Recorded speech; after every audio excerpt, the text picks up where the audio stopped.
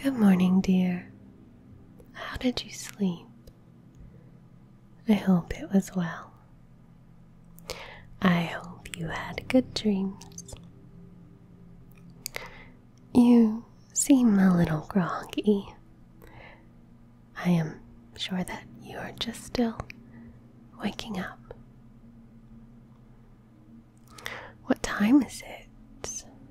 Oh, it's noon. It's also Thursday. Yes, my dear, you slept for quite a while. Longer than usual, but I figured you must just really needed it. Please, dear, do not fret about it. I spoke with your employer and explained that you were feeling under the weather. You do not need to worry about it. I made the situation to him quite clear. In fact, he very generously suggested you take an extended weekend. Yes, he sure did. I suppose he also realized that you have been a bit, well, you just haven't been seeming to feel all that good lately. I think you just needed some extra rest. And now that you have it, I think you will find that you feel much better. Yes. No, darling. Please don't open the blinds. I had kept them closed so the light would not disturb you as you slept. I have grown accustomed to it and am not quite ready to readjust. Besides, I think it would do you good to wake up a little more first. You know, your eyesight is rather poor, darling. Let's not jeopardize it with such invasive lights when we don't have to. And when they have been so close to the world for these past hours. Oh, you are feeling awake and rested. That is good to hear. I have made you the coffee. It is hot. Please have a seat and I will pour some for you. I will also give you some cream and sugar.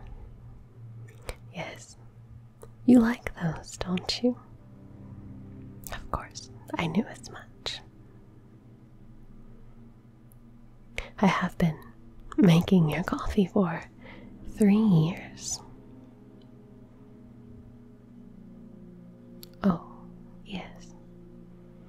I suppose you do tend to make it for yourself, do you not? Because I do not like the coffee. That is correct.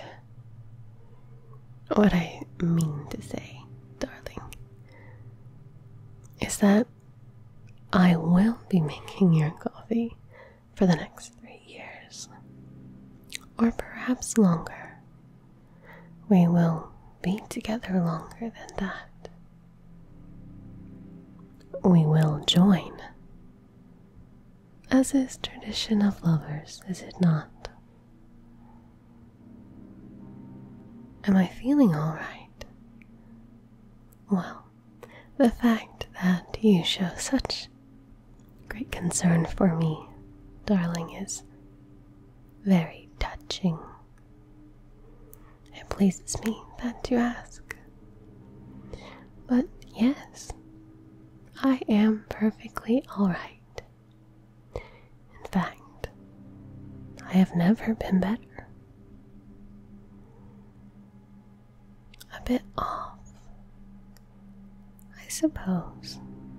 It's been lonely without you, and I did not sleep while you were unconscious. Perhaps I am a bit drowsy. But do not fear, my dear. It will not take me long to adjust. Please enjoy your drink, but not too quickly. It is hot. I have also made you breakfast. Isn't that nice? You do like breakfast, yes. It may be later in the day, but since it is the first meal you consume after waking up, I thought it would be most appropriate. Are you hungry? Very well, darling. Please enjoy this that I have made for you. Me? Oh yes, I'm very hungry. No, I don't think I will eat that. The dog? What dog? We do not have a dog. Do we? Oh, that's right. It must have simply slipped my mind. I took the dog to go play with other dogs. He was happy when I left him. I did not want him to disturb you as he rested. He was happy to play with the other dogs. We can retrieve him tomorrow. No, there is no need to call. I've already made all of the arrangements. It's all taken care of. Well, who else would you want to call, darling? There really is no need for that. I informed your friends and your family that you were sick, and they might not hear from you for a few days. They understood, just as your employer understood.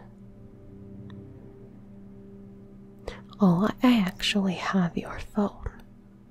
I put it away. You don't need it. Perhaps today, now that you are feeling better, we will spend time together. Just the two of us. Wouldn't that be nice? I've really been looking forward to that. It's all I've thought about, really, for a long time. You and me together. Just us. Isn't it romantic? Before we can, though, I do have some chores to take care of in the basement. Please do not bother me while I do them. I do not wish to be disturbed while I work. And also, it is better for you to simply rest. Enjoy your breakfast. I fetched your morning paper. You could read that while you consume. I will attend to my work, and then I will return and attend to you. I know it is unfair that you must share my attention, but I promise it will all be worth it. I will return.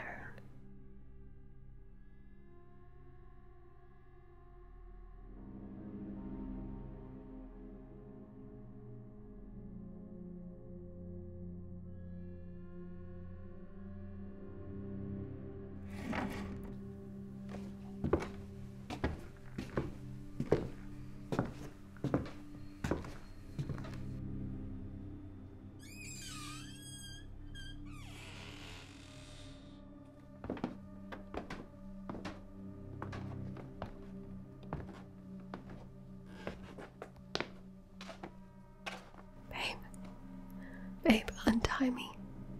That thing, it put me down here. We have to go. We have to call the police. Didn't I ask you to stay out of the basement?